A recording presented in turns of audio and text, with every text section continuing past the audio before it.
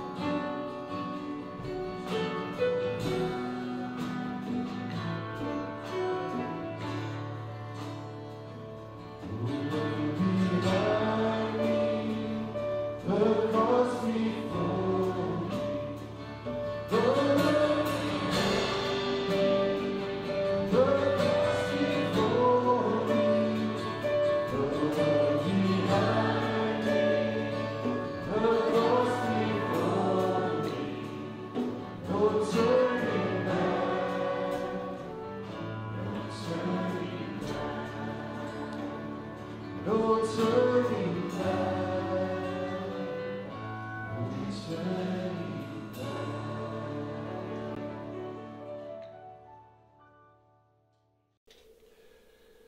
open your Bibles to the book of 1 Corinthians. 1 Corinthians chapter 15, verses 1 to 4.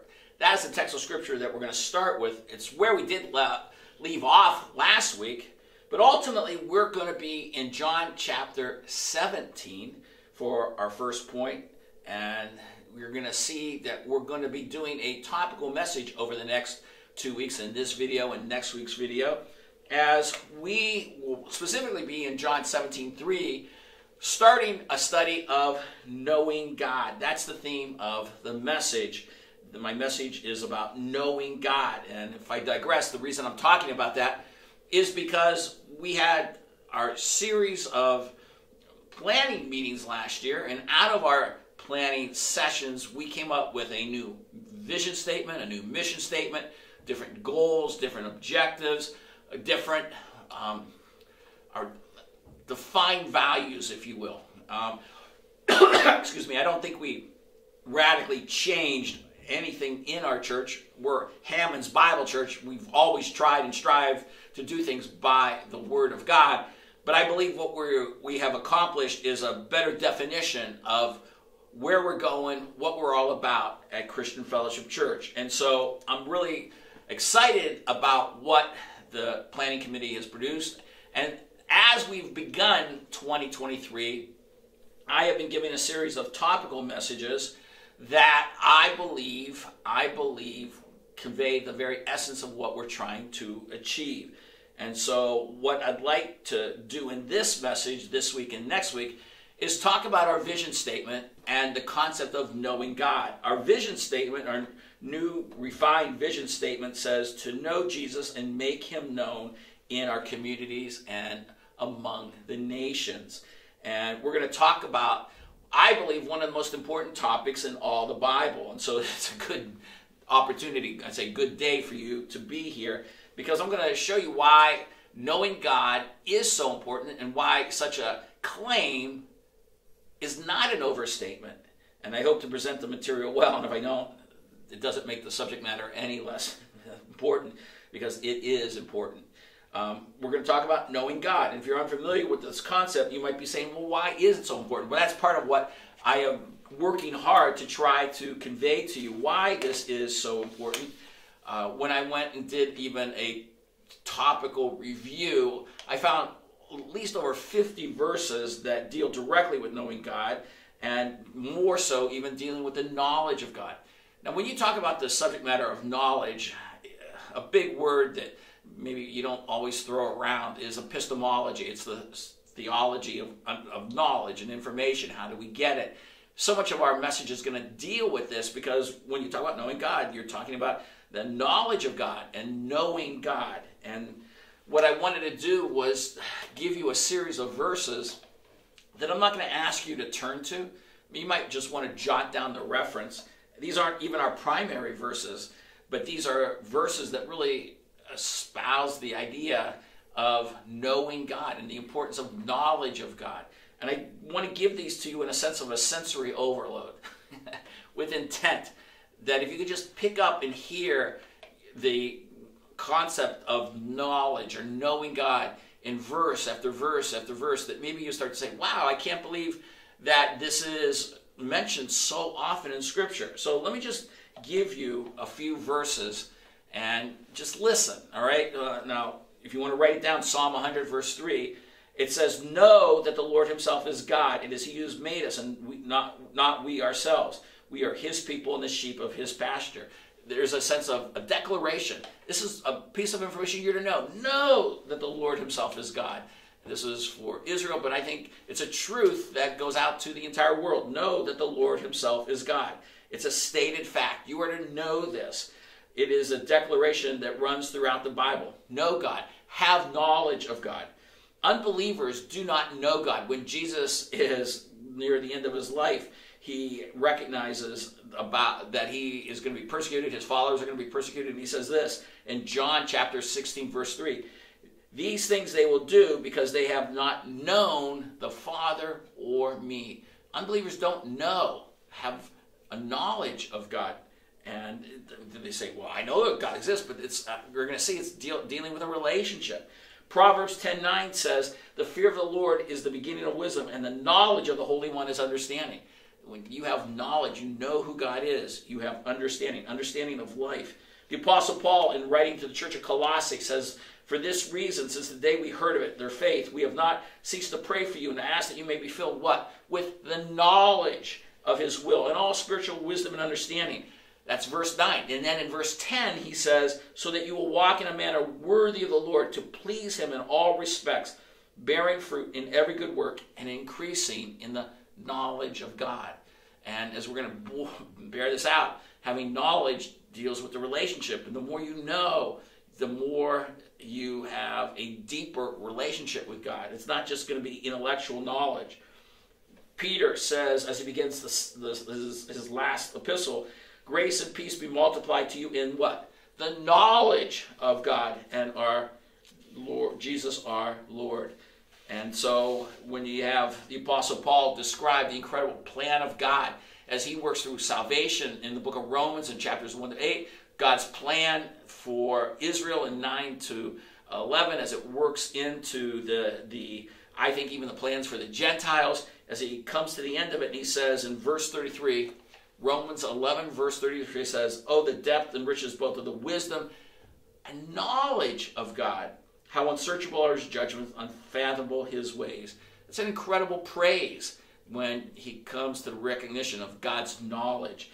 And then as the Apostle Paul prays for the church, he says, speaking of our goal, until we all attain to the unity of faith and the knowledge of the Son of God, to a mature man, to the measure of the stature which belongs to the fullness of Christ. So it's a aspect of maturity when you have this knowledge, this full knowledge. And maturity, remember, is dealing with completion, so that everything there that is supposed to be there is in place. So you have a ripe apple. Every aspect of the apple's development is there. Well, for us, what do we mean when we're talking about becoming a mature individual? Let's say, and I used this illustration recently at the Wednesday Bible study, there's 15 attributes of love.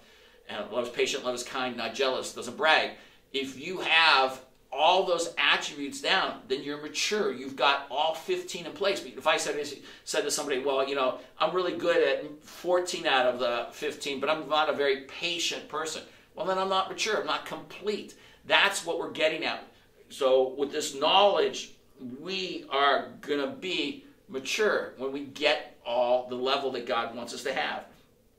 And it's interesting, in Galatians chapter 4, verse 9, he writes, the Apostle Paul writes, by now you've come to know God, or rather to be known by God. And it's fascinating because then you can go down the path of election. How is it that you turn back again to the weak and worthless elemental things to which you desire to be enslaved by all over again? So he's rebuking them in regards to their lack of precision in application regarding their theology, because they were demanding circumcision like the Judaizers wanted them to, so that they would become full Christians. And that's a lie, because that's not the gospel. Okay? So but he goes, if you've come to know God or be known by God, how can you do this? So we're going to see this idea of knowing God is at the heart of what it means to be a Christian. J.I. Packer's book is a book I would tell you that is out there. It's called Knowing God. Lots of people have read about it. I'm not as crazy about it because maybe it gets a little deeper theology, but it is a book that if you're interested into it, knowing that you got to remember J.I. Packer comes from a covenant theology background, but the idea of his theology, his doctrines that he writes about knowing God are pretty solid, and so I think it'd be a beneficial book if you're interested in this. So step back. What is the vision statement of Christian Fellowship? To know God, and specifically know Jesus and make him known in our communities and among the nations. Obviously, we hold that Jesus is God, so We want to know God. We want to know Jesus.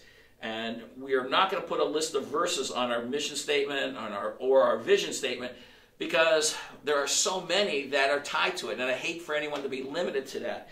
But out of this, obviously, these two statements, the vision statement and the mission statement, we are very much rooted in theology that's tied to the scriptures, and hopefully you've already seen that in our mission statement. I gave a sermon at the end of November on this, and now as we come into our vision statement, I'm hoping that you see that it too is rooted in the Word of God. Now, again, vision statement, know Jesus, make him known in our communities among the nations.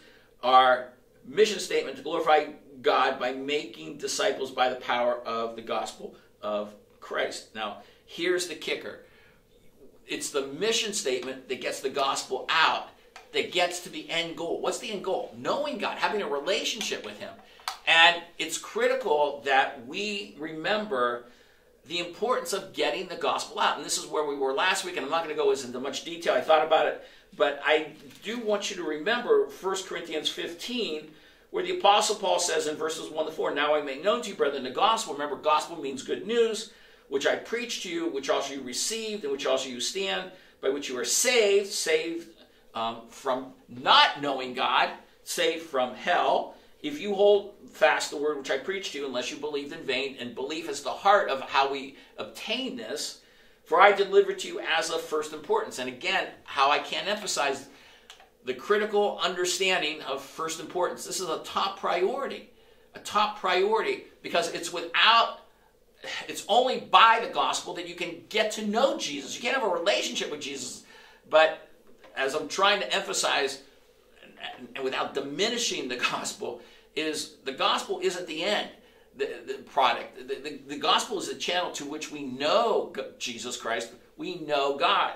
So we have to have this down. And we have to have the truths of verses 1 to 4. So verse 3 continues on. He says, "For I delivered to you as of first importance what I also received, that Christ died for our sins according to the Scriptures, and he was buried, and he was raised on the third day according to the Scriptures."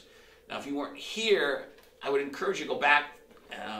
If you didn't hear our message last week, you didn't watch the video, I'd encourage you to go back and look at the in-depth study that we did on the 5 topics of the gospel.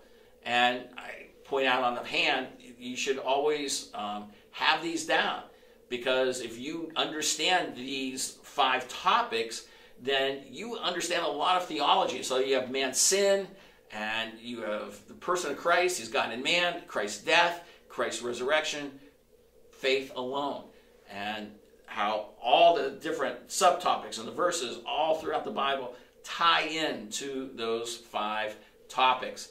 And it's only by you coming to recognize you're a sinner, that your sin separates you from God, that you can't fix the problem because you understand how bad sin is, and the penalty is your death, physical and spiritual death. The only answer is the second point of the gospel, the person of Christ. He's God and man.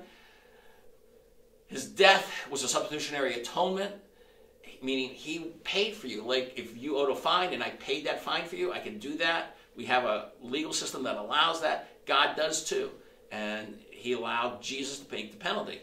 We know the penalty was received because Jesus was resurrected. So the penalty payment was received, and the Word of God tells us in 1 Corinthians 15, because Jesus was resurrected, everyone who believes in him is going to have a resurrection. That's the hope. And so when we present the gospel, as I've stated, so many people often in presenting the gospel forget to bring up the hope of the resurrection. And then 5th, faith alone. The fact that you could not be baptized, earn good works points, so that all of a sudden you are considered someone worthy to go to heaven. No. Your trust has to be in Jesus Christ alone. So when you do that and you become born again, you become a believer, you enter into a relationship where now you know God.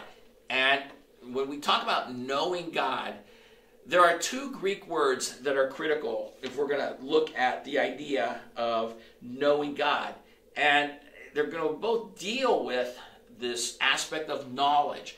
And when I say that I know God or I know Jesus, then it is out of a relationship that both of these words play a part in. And I'll explain that. But first, let me illustrate it. Someone says, I know God. What are we talking about? I know Jesus.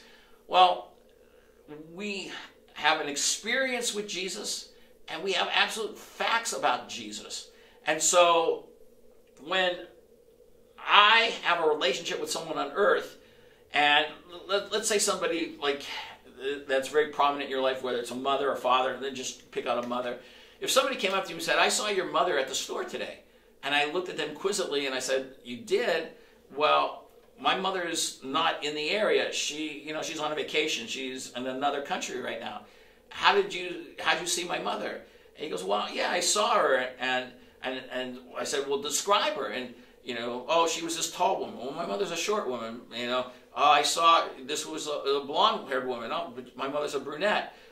This woman was wearing glasses. Well, my mother doesn't wear glasses. So all of a sudden I start to say, well, do you even know who my mother is? You don't have a real good understanding of who she is. And, the person comes up and said, well, I had a hard time talking to her because she only knows French. Well, my mother knows English. My mother's from America. So obviously you don't know my mother. You don't know. You don't have a relationship with my mother. You have no knowledge of my mother. So these concepts are what we're trying to get you to understand.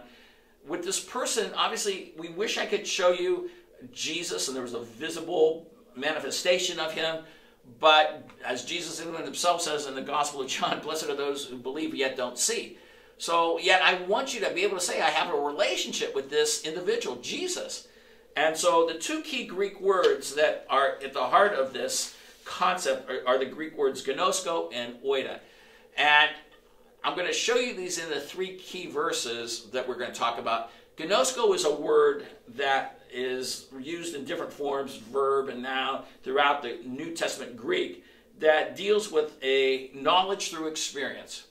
All right? So the more I get to know you, the more I experience you, the more knowledge I have about you, then I have this gnosko kind of knowledge.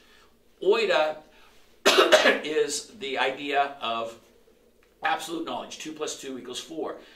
But it's not just like mathematical knowledge. I know that I'm married. I know that I'm an Indiana resident. I know that I was born in Ohio. These are facts you can't change, and in the sense that they are absolute. Now, I can move to Kentucky and say, now I would say I used to live in Indiana. That's a fact, okay? So it's an absolute fact. So my point is, it's kind of fascinating how God will use these two different Greek words, who at times can be somewhat interchangeable. You'll see that, but I truly believe at very key times the choice of a specific Greek word is chosen to convey what kind of information is at heart here. So what I'm going to do is we're going to go through three key passages that are going to talk about why knowing God is foundation to everything important in life. Get that? I'll say it again. Knowing God and knowing Jesus is foundational to everything important in life. All right? And so when we come to John chapter 17, verse 3, Jesus says this, okay?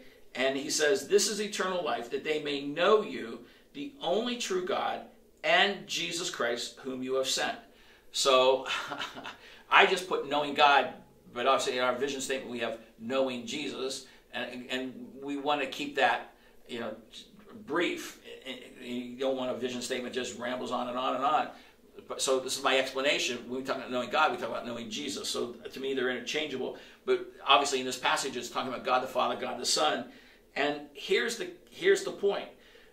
This verse, on the last night of his life, as Jesus is getting ready to get killed the next day, and he's laying out this great prayer. It's called the high priestly prayer in John 17. He lays out certain truths. And there's many truths in this passage, but I just want to focus on this as he prays, he says, this is life, eternal life, life that lasts forever. What do you mean? I thought life was going to be like on the clouds, or I'm going to be in heaven, or whatever. Well, the very essence of what eternal life is that they may know you. And which Greek word is used here? Gnosko. Have an ongoing experiential relationship with the only true God. And one commentator said, as Jesus mentions, there is not a pluralism. We've been studying this concept in our Sunday school with America, how America's allowed pluralism in religion. But when it comes to ultimately the reality of eternality, there's only one God.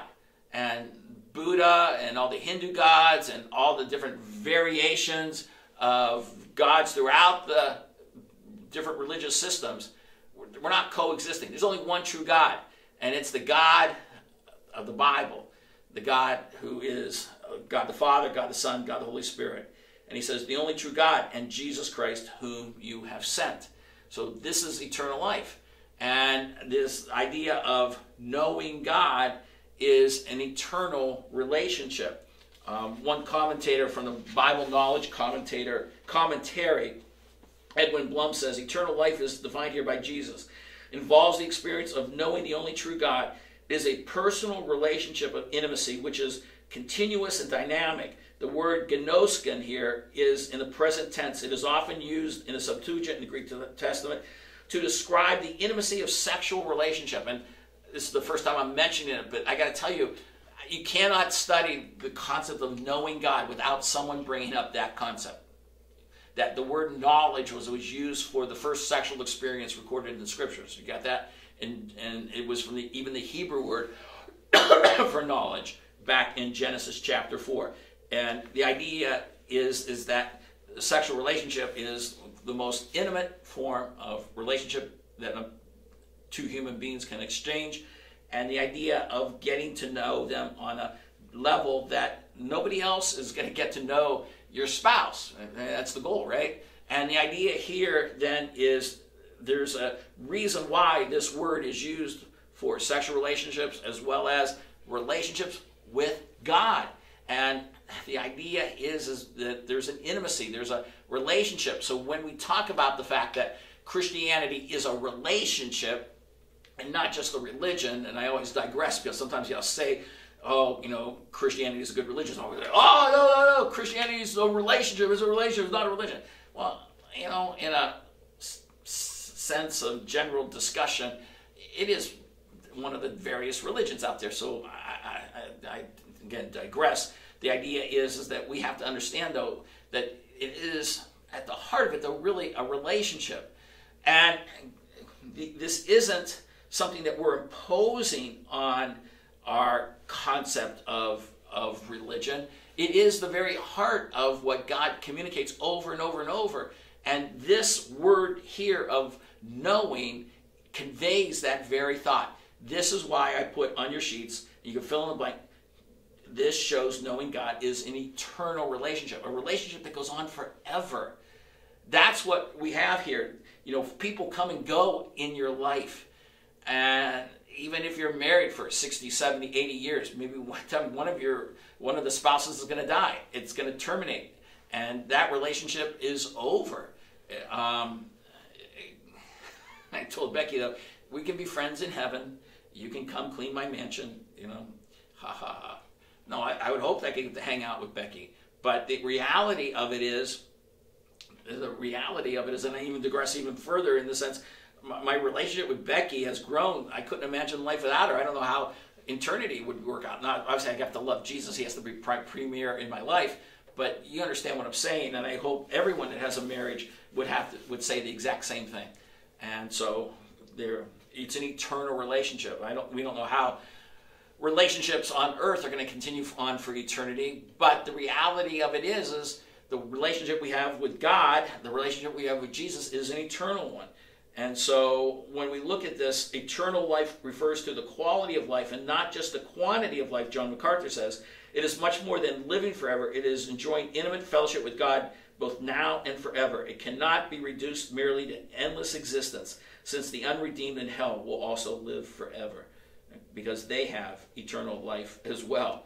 Eternal life is a quality of life, is not only a future possession, but a present reality. In John 5:24, Jesus said, "Truly, truly, I say to you, he who hears my words and believes him who sent me has eternal life, and doesn't come into judgment, but is passed out of death into life. And these things I have written to you who believe in the name of the Son of God, so that you may know you have eternal life," he writes in 1 John. So believers enjoy eternal life even now as they experience the rich blessings that come through personal and intimate relationship. So it's a relationship. And I want to expound upon that. And this is where we're stopping at this point, but I have more to say, elaborating on this point. This comes out of my doctrinal studies, comes out of a book that I've been trying to work on, out of 1 John. I'd like you to turn to the book of 1 John, chapter 1. This is a book about knowing the genuine from the fake, what is genuine in a relationship with God. And I just want to show you that when we come and we start talking about a relationship, we talk about knowing God, there are going to be other key words that are tied to this. And one of the key words is the idea of fellowship. The word fellowship means partnership. It's an agreement. And in 1 John chapter 1, verse 3, John says, "What we've seen and heard we proclaim to you, so that you too may have," what? Fellowship with us. And indeed, our fellowship is with the Father and with his Son, Jesus Christ. So we want to know the Father, we want to know Jesus, okay? And so focusing on, in our mission statement, with the idea of knowing Jesus, because he's at the heart of the gospel, but this is part of our knowing God, all right? So John says, "These things we write so that our joy may be made complete." Well, what's he talking about? He's talking about the fact that the reality of the gospel is something that's true, something they can know because they have seen it, manifested it, they've heard it, they've felt it, we've seen with our eyes, we've looked, we've touched. Verse 1 is talking about it all results in this thing called fellowship. And fellowship talks about a relationship. It's a partnership. I believe in the Gospel of Luke, chapter 5, the fishing agreement that Peter and John have together is called a partnership. It is a union. It's a marriage is a fellowship. It's a partnership. It's an agreement. It's not just the fact that we go down and eat a meal together. It's more than that. There's a level of commitment. And where am I going with this is that I want you to understand the doctrine of knowing is now all through the book of 1 John. And I'm not going to go through the oidas and the gnoskos here, but I just want to read a series of passages. And I want you to pick up on this because John knows if you're going to have fellowship, you're going to know God. You're going to know God. And I just want you to read these with me. I'm not going to put these on the screen on a Sunday morning, but these are ones that I'm hoping that you'll listen to and you'll see it and you'll just maybe even underline or highlight if you use a phone or a tablet for your Bible reading. I know you can highlight things. The word know. Look at how often it appears. 1 John chapter 2, verse 3. And it says, "By this we," what? "Know that we have come to know him if we keep his commandments. And the one who says, I've come to know him and does not keep his commandments is a liar, and the truth is not in him. But whoever keeps his word, in him the love of God has truly been perfected. By this we know we are in him." No. By our obedience, by the love that's practiced, we have knowledge. We have knowledge that we are in fellowship. And this is information that God wants you to have. You jump down to verse 20 in chapter 2, as John has told us not to love the world and to recognize there's false teachers in the world who are going to try and pull us to the world. He says in verse 20, "But you have an anointing from the Holy One." Everyone who's a believer has the Holy Spirit in them, who's guiding them and directing them. But listen to what he says. "And you all know." There's a reality. You say, well, that's subjective, right? But it's true. Inside, you know if the Holy Spirit's in you. Verse 21, "I have not written to you because you don't know the truth, but because you do know it." You know it. There's a reality. If I said to you, Jesus is not God, you would say, no, that's not true. I know he's God. All right? "And you, no lie is of the truth." Jump down to verse 1 of chapter 3. "See what great love the Father has bestowed on us, so we should be called children of God, and such as we are. For this reason, the world does not," what? "Know us." Remember I alluded to earlier that believers, we know God. The believers know God. Unbelievers don't know God. So he says, for this reason, the world doesn't know us, because it doesn't know him. Because, beloved, now we are children of God, and as I appeared what we will be, we know that when he appears, we will be like him, because we will see him just as he is. We know, because we're sure of the fact that Jesus is going to return again. And we know our behavior indicates we are children of God. You go down to verse 5. You know that he appeared in order to take away sins, and in him there is no sin. You know this. These are facts that you know. Verses 18 and 19. Little children, let us not love with word or deed, with tongue, but in deed and truth. We will know by this that we are of the truth, and will assure our hearts before him. The idea of knowledge is something that God wants us to have, knowing who we are positionally, that we are in him. And then in verse 2 of chapter 4, he says, by this you know the Spirit of God. Every spirit that confesses that Jesus Christ has come into the flesh is from God. Spiritual leading is doctrinally tied. You've got to always remember that. It's doctrinally tied. And so he goes into this idea of how do we know when we're being led doctrinally, spiritually. It's tied to our doctrine. Verse 6, we are from God. He who knows God listens to us. He who is not from God does not listen to us. By this we know the spirit of truth and the spirit of error. The us there is the apostles and the truth they've laid out. I can not manipulate that and say, oh, you better listen to the Pastor Mike, or you're out. The context here is the truth from our apostles that have laid down the truth, and they've given us the Word of God. They've given us the New Testament. And obviously, as a pastor teaches that and espouses that, should be along the same lines as the truth of what they taught. But look, the heart of it is the true believers listen to God's Word. And then you jump down to verse 8. The one who does not love does not know God. So love becomes part of that experiential aspect of how you have confidence whether you are a Christian or not. Verse 16, we have come to know and believe the love which God has for us. God is love, and the one who abides in love abides in God, and God abides in him. What do you mean? We've come to know it. We come and have this knowledge of Jesus dying on the cross, paying the penalty for our sins, and the way then as we become believers and live out our life, he operates in our life. And then you come down to verse 13 of chapter 5, perhaps one of the most famous verses in all the Bible. Verse 13, 1 John chapter 5, verse 13. These things I've written to you who believe in the name of the Son of God, so that you may know you have eternal life. And it doesn't end there. And future studies, we're going to talk about the significance of that verse. But giving assurance of salvation is critical. And assurance that shows you that you are in the fellowship. And then because we have this, we look in verse 15, and it says that if we know that he hears us in whatever we ask, we know that we have the request which we have asked from him.